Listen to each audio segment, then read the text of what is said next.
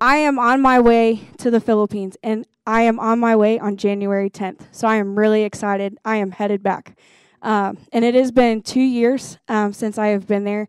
I left in 2021 in the middle of the pandemic, and I miss it. I just want to start off and share my story with you.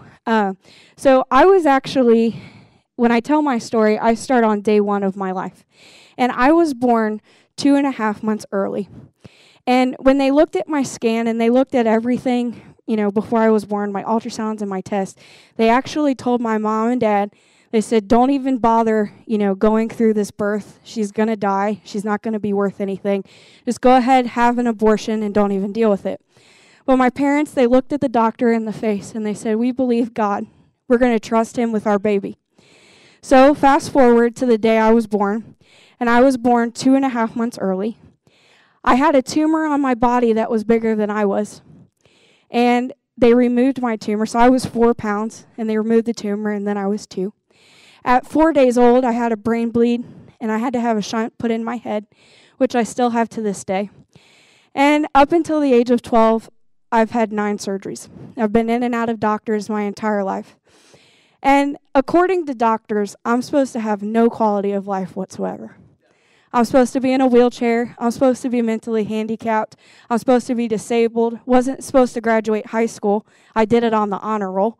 Wasn't supposed to be able to graduate college. I did that on the honor roll too.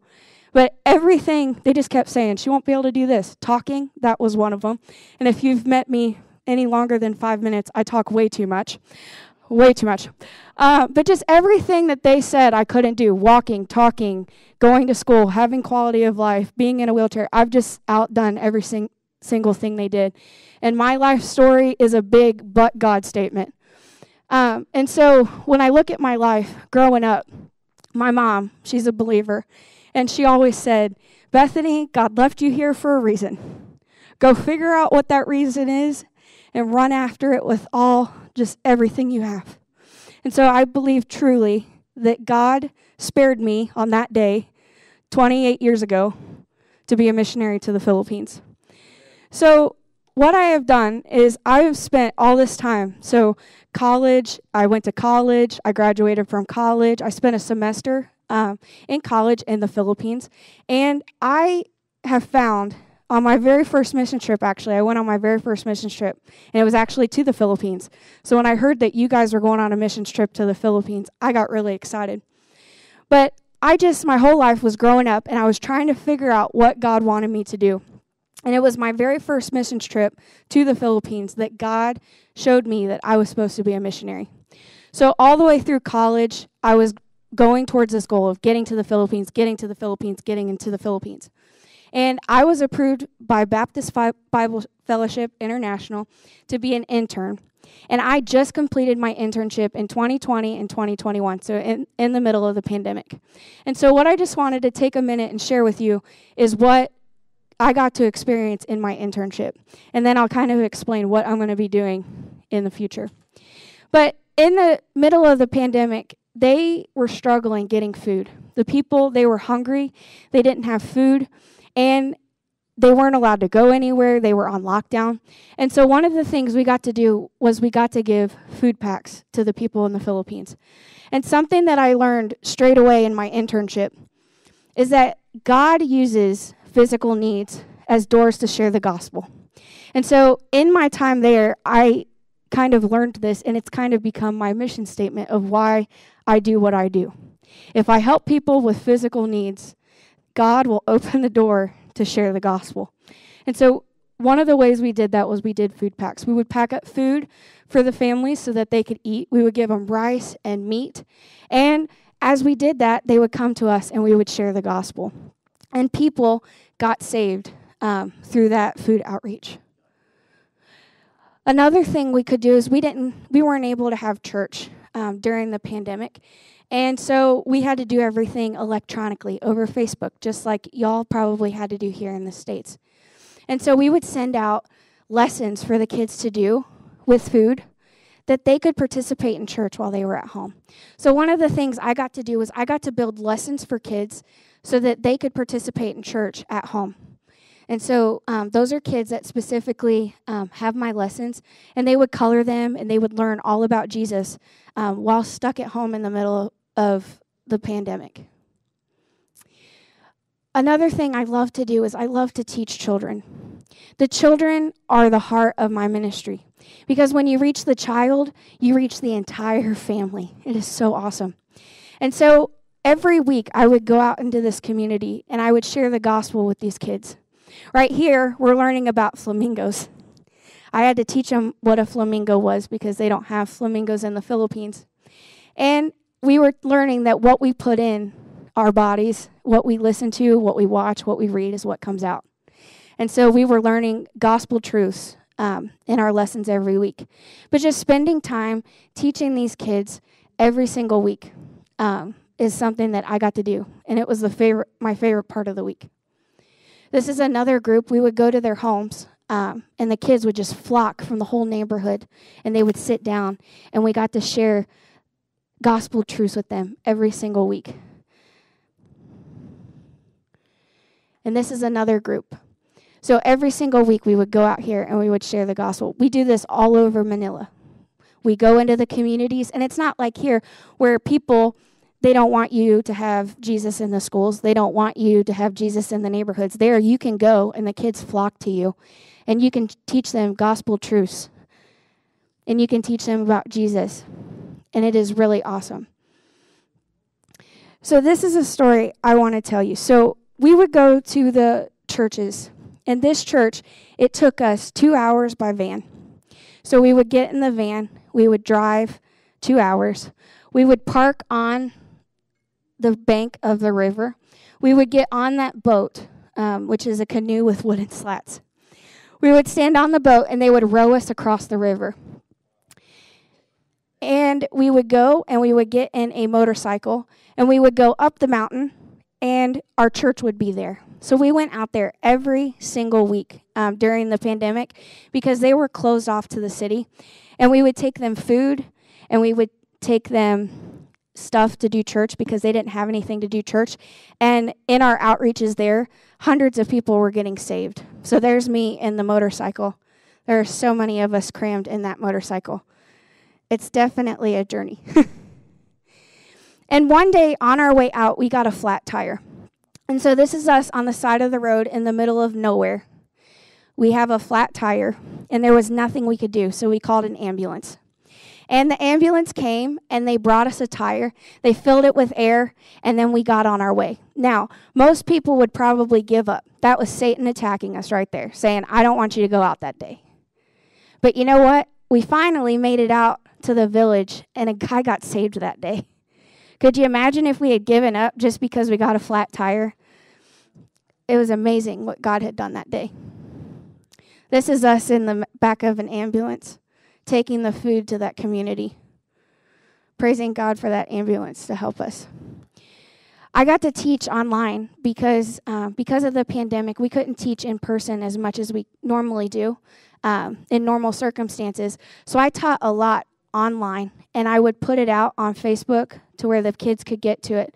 So the kids had access to gospel truth Bible lessons every single week that they could watch. This is us teaching VBS. We had to miss VBS this year because of the pandemic.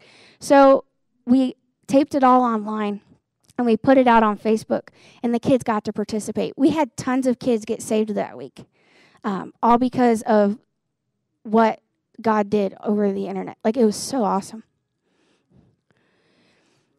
I want to stop right here. So in the Philippines, there's a lot of flooding and a lot of natural disasters. It's one of the worst natural disaster areas in the entire world. And again, what I said at the beginning, where God uses physical circumstances to open doors to the gospel, this was another time that God used physical circumstances.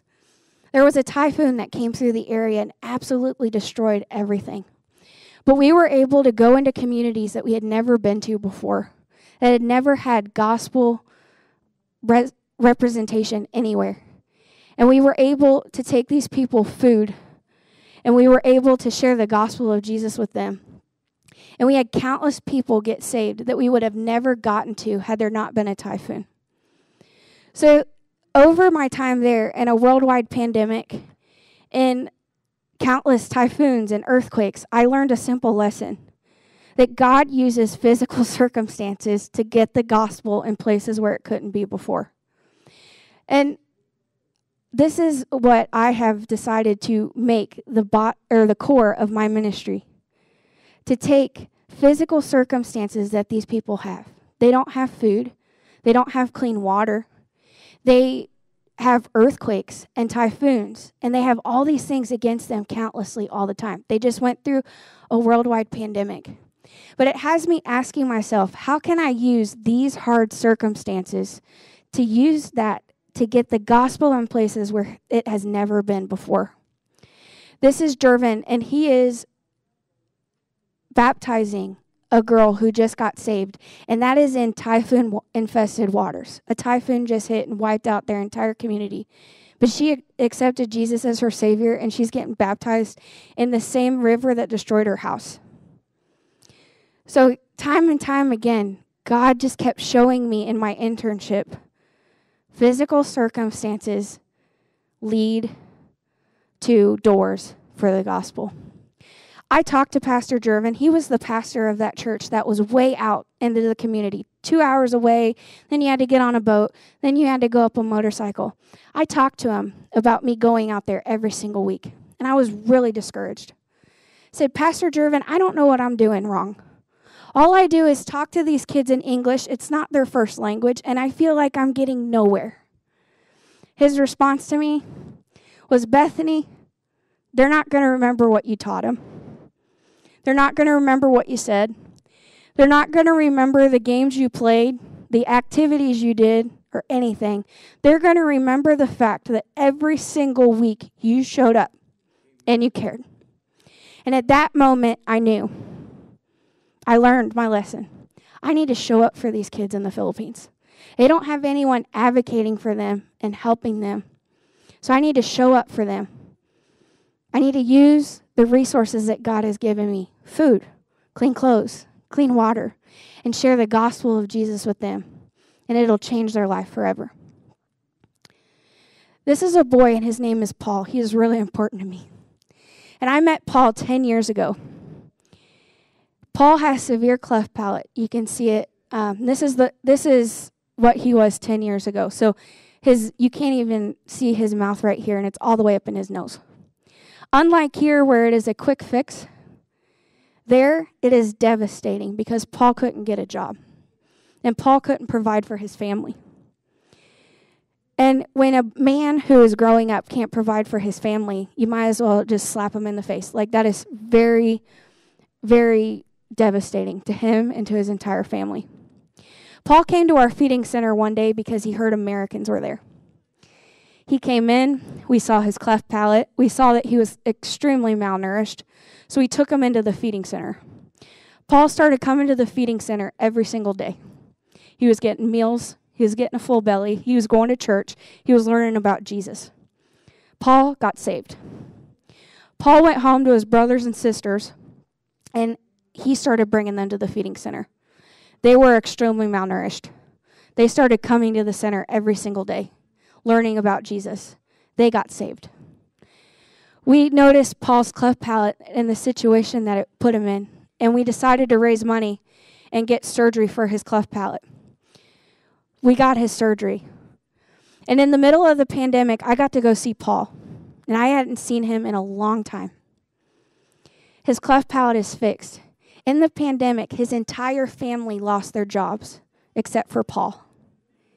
He was the only one in his family that kept his job through the entire pandemic. And because we helped him with a physical need, he provided for his family for 2 years when his parents could not. Paul went home after he told his brothers and sisters, now you got 3, 4, 5 kids coming to church from a family. Well, mom and dad want to know what's going on. Who is this church and why are you talking to my kids? So they started coming to church. Paul's mommy and daddy got saved.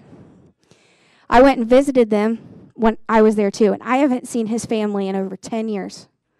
I went and saw his family at his house. They are strong in their faith. They love the Lord. They have not once shaken their fists at their Lord in anger. They love their Lord. They're serving them with everything they have. They're faithful in church. They're doing everything they can to bring their friends to Jesus. All because of one need 15 years ago of a kid showing up with cleft palate. My heart is broken for more Pauls. I was standing in his neighborhood when I took this picture, actually, and in front of me was a pile of trash. Then in there, and the pile of trash was taller than me. Then in there, I knew the physical state of the entire Philippines. Just trashed and disgusting. They don't have food. They don't have clothing. Their houses are made out of sheet metal. It's very devastating. My heart broke for the physical state of the Philippines right there. In front of me, beside the pile of trash, I actually parked in front of a church. Now, you may think the church in the middle of the city, that's really awesome. Not this church. The center of hope in the community was filled with gods. I then was broken again. Because not only are there Pauls with the physical state, you got sewage running down the streets. You've got trash piled up to here. You've got sheet metal homes that are being wiped away with typhoons and that just aren't a good place to live in. Their center of hope is filled with gods. That's when I knew the state of the whole Philippines spiritually. There are more Pauls out there who are dying physically because they don't have food in their bellies. They're struggling because they can't provide for their families. But most importantly, one day they're going to stand face to face with God. And unfortunately, if people don't go talk to them, they're going to go to hell. That's why I got to go to the Philippines. That's why I got to go. And I'm really excited. Like, I'm serious. I was watching my video and I about jumped out of my chair with how excited I am. I am so excited. I've been away for 2 years. I'm so excited to get back. So boys and girls like Paul, they'll learn about Jesus. When they lay their heads down at night and they're hungry, or they're laying heads down at night and water's coming through their house, they have hope. Hope that not only gets them through their struggle in this moment, but they get to look forward to being face-to-face with their Lord and Savior one day. They get to be face-to-face with Jesus, and they get to spend eternity with him in heaven. So my question for you is, as I leave in less than 100 days, would you all pray for me and back me so that I can go and I can help more Pauls in the Philippines? And I will say this, I'm just going to throw this out there. My whole life and my life trajectory changed because a 10-day trip to the Philippines. Now, I'm biased to the Philippines, I will say that. But my entire life changed because of one 10-day trip. So if you're at all even like remotely thinking about going on a mission trip, and Pastor Chris and Pastor Tony, they didn't ask me to say this, so I'm just saying, I'm not saying this because of him, but I'm telling you, it will change your life. It changed the entire trajectory of my life going on that 10-day trip. So if you're even tiny bit thinking about going, go. I beg you, go. I'll be there because y'all will be close to me. So maybe y'all can come see me. But go. If you can't go physically, help someone go because it'll be life-changing.